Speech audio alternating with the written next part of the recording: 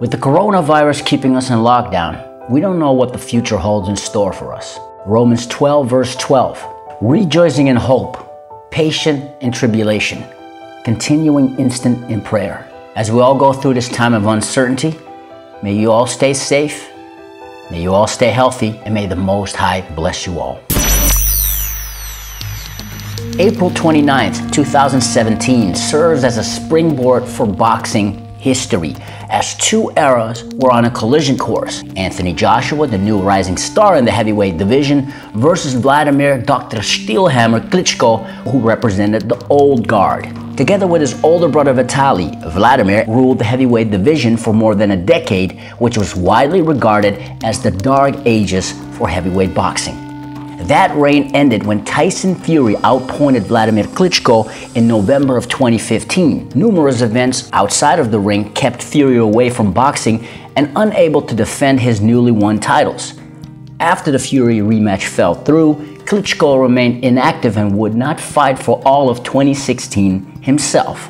Heavyweight boxing was entering a new era, and amongst this transition emerged Anthony Joshua, who after capturing Olympic gold at the London Games in 2012, became the IBF World Champion about 4 years later, with AJ being only the second British male boxer to win both a gold medal and a professional world title for Britain. After back-to-back stoppages in 2016 against unbeaten Dominic Breazeale and Eric Molina, Joshua looked to challenge former World Unified Champion Wladimir Klitschko, who AJ had sparred 20 rounds with in years gone by.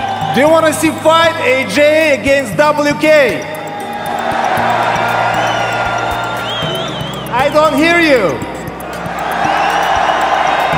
You got it! Fight fans would struggle to get any juicy sound bites during the build-up, as both protagonists showed great respect for each other. The matchup was intriguing nonetheless, the venue fitting. Even though his amateur career was short-lived with under 50 fights, AJ fought a high level of competition as an amateur, coming in second place at the 2011 World Amateur Championships and winning Olympic gold a year later. And so even though this was a step up, the Klitschko fight wasn't Joshua's first barbecue. And although the stakes were high, the IBF World Heavyweight Champion was ready to make an impact on the highest of levels in the sport of boxing. And even though it's such an amazing event, I always try to strip everything back down to reality and what it really is, and just focus on it's just me and a man coming to blows, and the best man will win.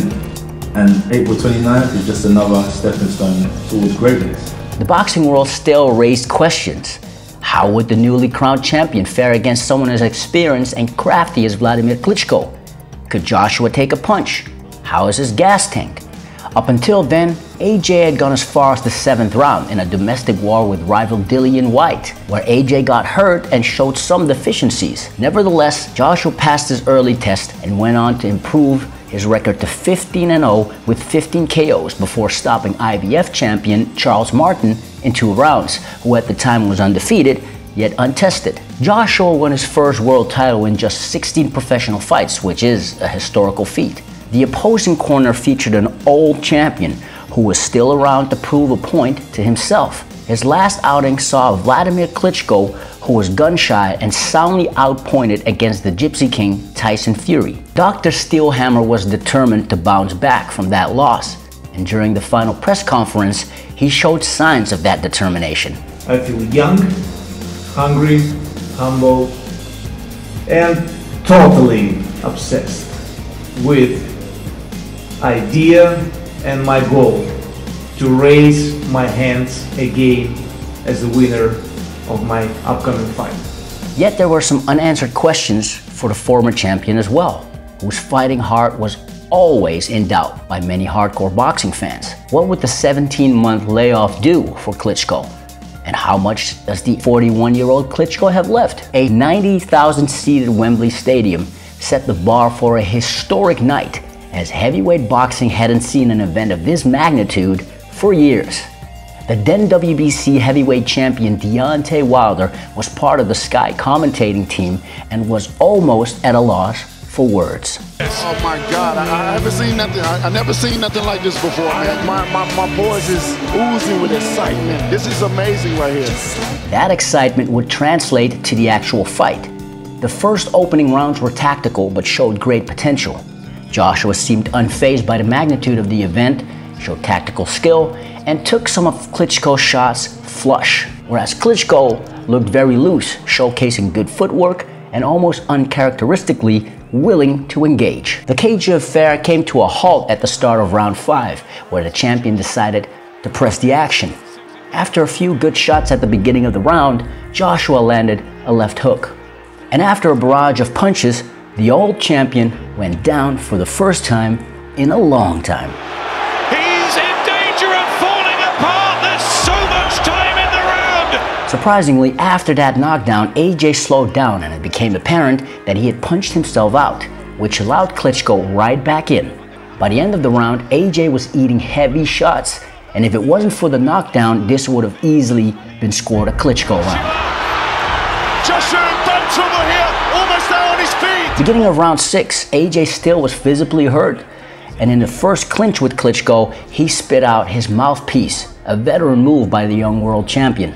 Klitschko landed his signature right, and AJ was forced to get up off the floor for the first time in his professional career, to which AJ got up and finished the round.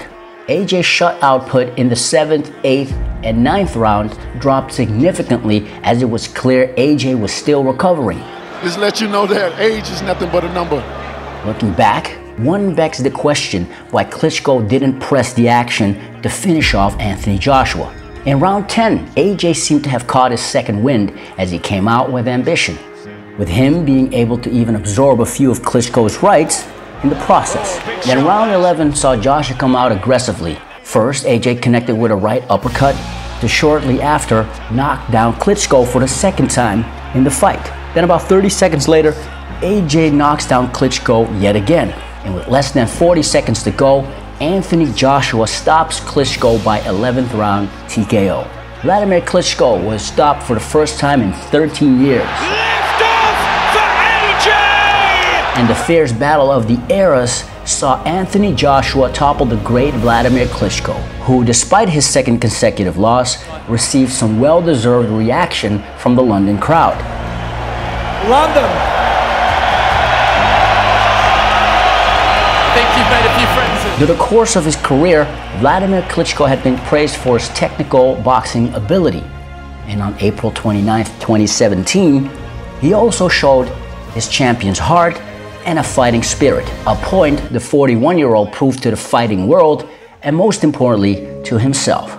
As for Anthony Joshua, he would go on to defeat fellow champion Joseph Parker 1 year later to become the unified IBF, WBA, and WBO World Heavyweight Champion, making AJ one of the faces of boxing in the post-Klitschko era. Joshua versus Klitschko proved to be a passing of the torch type of fight that delivered knockdowns, drama, and adding to the legacy of both warriors.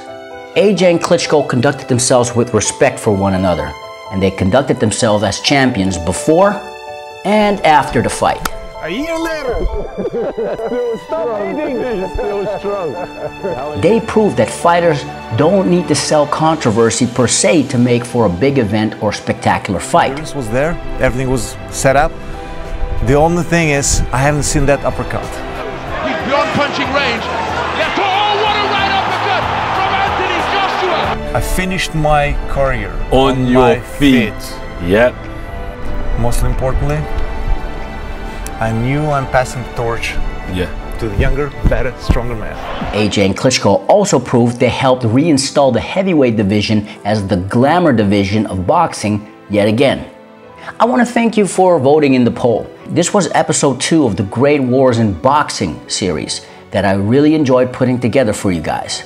What other great war in boxing history would you like to see next? Share your ideas in the comment section below and check out the poll on the Ringside Stories YouTube community page, and I will gladly be inspired by your requests. Feel free to like and share today's episode. Don't forget to subscribe to the channel and hit that notification bell if you enjoy the content.